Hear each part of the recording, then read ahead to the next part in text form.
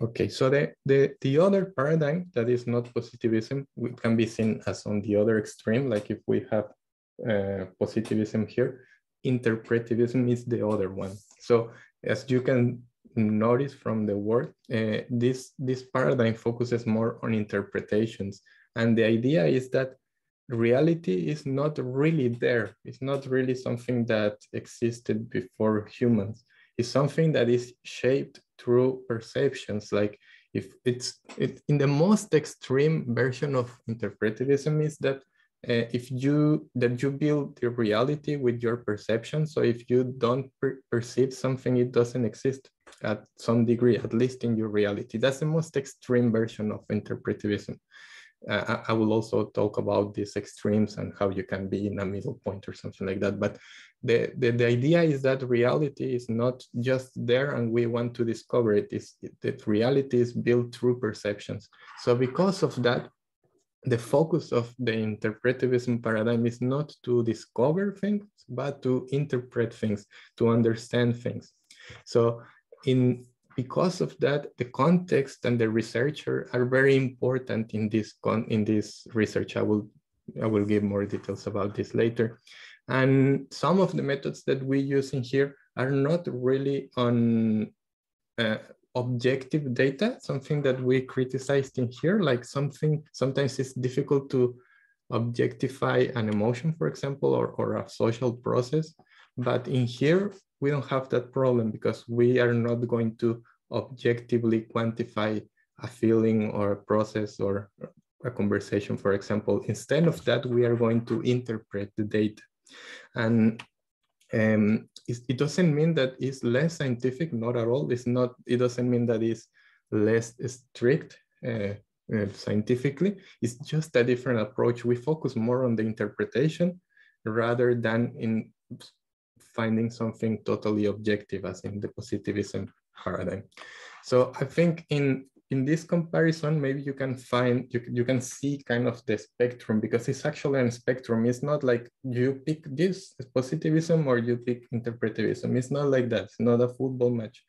You can situate your research in the middle. It's possible. And we are going to talk about that later. You can, but sometimes it's easier to pick up one side, but not the extreme version. You can pick up, you can move a little bit to the interpretivism side or a little bit to the positivism side. We're going to talk about that. But the very, very important thing, and this is kind of the most important takeaway that you should learn from this lecture, is that you need to be consistent. If you decide, if you have the spectrum here and you decide to be here, for example, like on the positivism side for your research, everything has to be coherent. And I'm going to talk about that in a second, but that's the most important thing, to make your research coherent, because the problem is that sometimes we say, okay, reality, I want to discover something. So you assume that reality is objective, but my research method wants to capture interpretations and the context. So then it doesn't make sense, right? Because if you already want to do something very objectively, why would you care about interpretations? It's kind of incoherent. So that's what you want to avoid. But let me explain really quick this table. So in one side, you have positivism paradigm that assumes that reality simply exists. And this is kind of the most extreme version of positivism too. Like everything is set, and if we disappear, it will continue exactly as it is right now. Nothing will change. Reality is reality, and it will stay like that. This kind of positivism thing is also related with deeper things, like how we envision things, and like maybe even religion. Like religion is a bit positivist because it says that everything is there and we are just here for a second, and what we interpret doesn't really matter. So maybe you feel more like this is true, but again, it's not like a change in how you see life. It's more about the research. It's only about the research.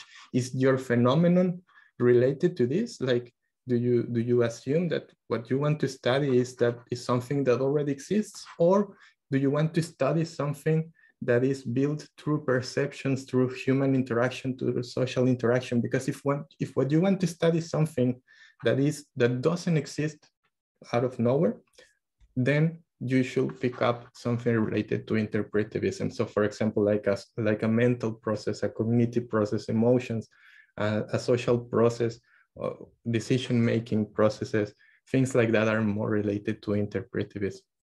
Then the objective is to discover reality. And the objective of interpretivism is to interpret those perceptions. So again, what is your objective? Do you want to discover reality, something that we don't know, that is there, but we don't know? Is that your objective? Or is your objective to interpret perceptions of a process or something like that? Then later, research, the researcher should stay, here is that type. The researcher should stay as far as possible to not interfere with the discovery, because you want to be as objective as possible. So you want to start far from your experiments, far from your data, because you don't want to intervene. And in interpretivism is totally the opposite. If you want to understand a social process, what you interpret and what you think is also very important. So if you think that there's something going on in there, you should use that intuition to change a little bit more or to guide your case, because it's very important what you think also. So in interpretivism, you have to be close. Then in positivism, we use quantitative methods, very objective things, numbers. And in interpretivism, we use qualitative methods, not that objective and not that numerical. And we're going to talk about methods in a second. And then we usually use positivism in natural sciences like math, chemistry, physics, and we use interpretivism in sociology, psychology, and other social sciences. The thing is that in business administration, you are kind of in between because you can use positivism without any problem if you focus more on economic theories, or you can use interpretivism if you focus on sociology, psychology theories, or you can maybe kind of combine something. It's a challenge to combine, but you can still do it. So I hope with this table, you can more or less notice the differences. I think it's easier to study one paradigm if you know the other. And then my final message again is that don't pick up one side. Like, don't think that you should always be positivist or you should always be interpretivist. It depends on what you want to study. Sometimes you want to study something that you want to discover. Sometimes you want to study how a social process happens, and then you move to the other, no problem at all. And in terms of your thesis, it depends on what do you want to do. But the idea is that you should stay coherent. If you decide to go for this, stay like this, because that's a kind of a big problem sometimes, that the student starts in here, and then later he or she moves to something like this, and then something like this again. So it's like, what are you doing? It's very incoherent. The importance is to pick up something based on your research topic or your research plan, and then be coherent. So with this, I think I'm finishing this video, and the next one, I will also guide you through other important concepts.